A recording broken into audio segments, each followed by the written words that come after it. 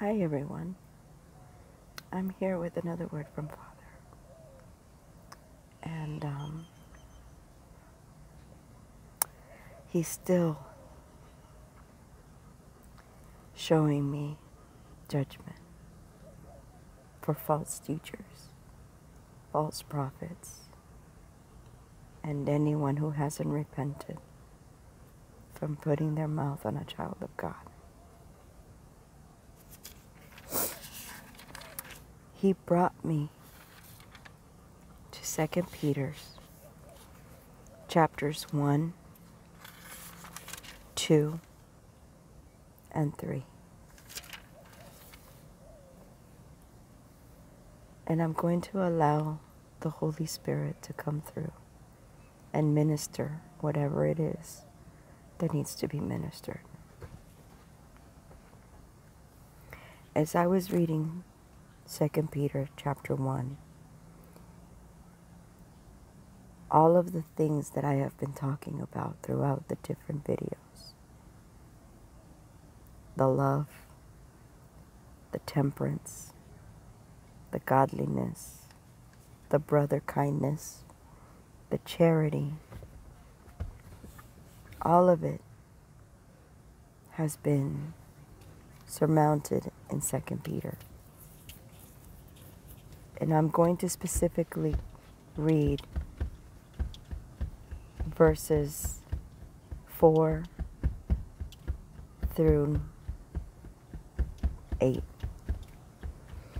Whereby are given unto us exceeding great and precious promises, that by these ye might be partakers of the divine nature, having escaped the corruption that is in the world through lust.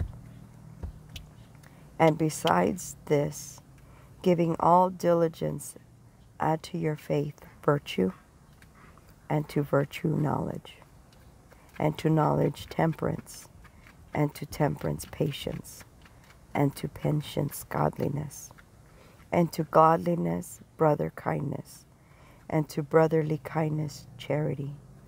For if these things be in you and abound, they make you that ye shall neither be barren nor unfruitful in the knowledge of our Lord Jesus Christ. Throughout my walk with the Lord, with my Father, with my God, from the time that I was of knowledge, which is the age of 7, He asked me to walk in His steps. And I said yes. And I have not faltered in that walk. Has the walk been easy? No, it has not. Has the walk been filled with treacherousness and deceit and conviction and witchcraft and evil? Yes, it has. Even to the point that they couldn't break me. So they made the decision to bring a Ouija board to the place that I called home. And they released a demon when my children were but 1 and a few months old. A demon named Baal. This demon was released not just to take my body and my soul. It was released to destroy my bloodline from inception, from the beginning.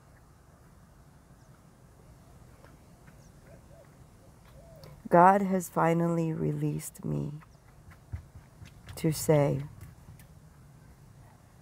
you will not win, Lucifer. What you tried to do, in my mind by creating a labyrinth, an echo, by creating distraction and noise, you will not win. You have lost. You just haven't accepted it yet. You will reap what you sow. Death is coming to your door.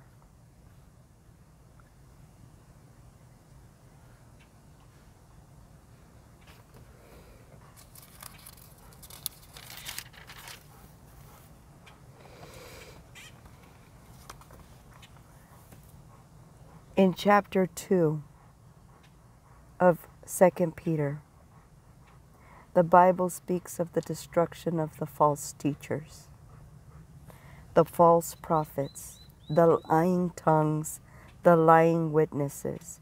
In the last week, Lucifer has created a whirlwind where it mimicked the movement that God had in my life. And for a split second, I thought I was caught up in that whirlwind until God opened my eyes and allowed me to see that I was standing still and I was fine.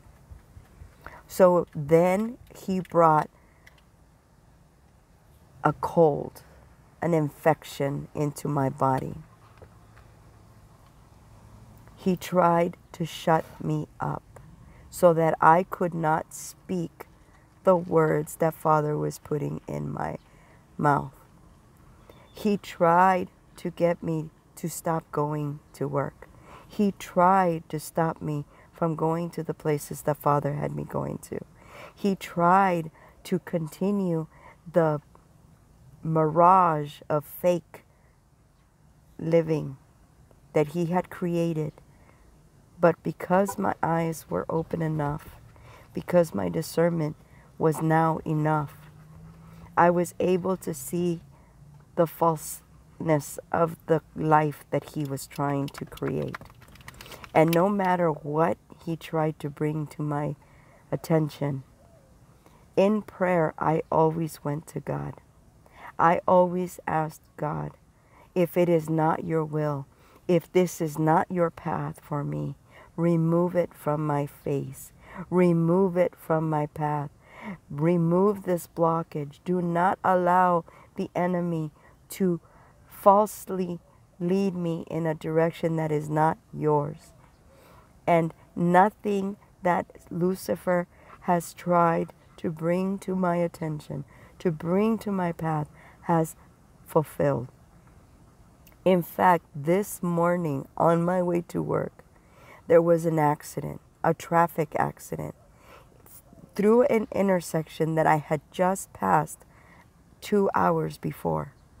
And I had heard, when I arrived at the location that I'm in right now, I had heard a vehicle racing. And I remember Father telling me, you need to move now. And I was like, okay. And I kid you not, I was still going the speed that I was supposed to go. 40 miles an hour down the same road that I've been taking for the last month. The path that Father has had me take. Every so often he would have me go a different route. Go down this road instead of that road. Turn here instead of there. Don't go all the way to the end. Turn at the beginning. Don't go all the way to the beginning. Turn at the end. And he'd give me directions like this randomly. And I was obedient. I'd turn here. I'd turn there. He'd bring police officers to where I was sleeping. And that would tell me that I needed to move and go to a different location. He'd bring obstacles to the locations that he no longer wanted me to go. Last night, on my way back to the place where I was going to go to sleep, there was a vehicle following me. Suddenly, the vehicle sped up to the point that it almost hit me from behind. The enemy will do whatever he can. Lucifer does not touch his heart. He wants to destroy God's children, and he will use any means necessary to get you to fear, to back off, to stand down, to remove yourself from the promises the Father has in your life, because you have a role to fulfill in the kingdom, whether it's to be part of the wedding party or part of the guests who will attend the dinner. Yes, I am speaking about the wedding of the groom and the wedding of the bride, for it is not the way you think. Use your discernment. If God created a man and he created a woman, why would he be marrying both? Why would Lucifer want you to think he'd be marrying both? He's not a polyamorous or whatever the heck the multiple marriage person is. God is a God of order. 2 by 2. He never said that it was him and everyone else. We are his children, not his bride. He created a son. Use your discernment. Open your eyes. The reason you don't want to box God is because Lucifer is in the box. Lucifer is in the lies. The church tells us that God wants to marry the church. Is this what the Bible says? Read your Bible. Read the verses. Ruth didn't marry multiple men. She married Boaz. Esther didn't marry a country. She married a king. Rebecca didn't marry a generation. She married Isaac. Abraham was made a father of many nations, but his wife was Sarah. Noah was also married to a woman.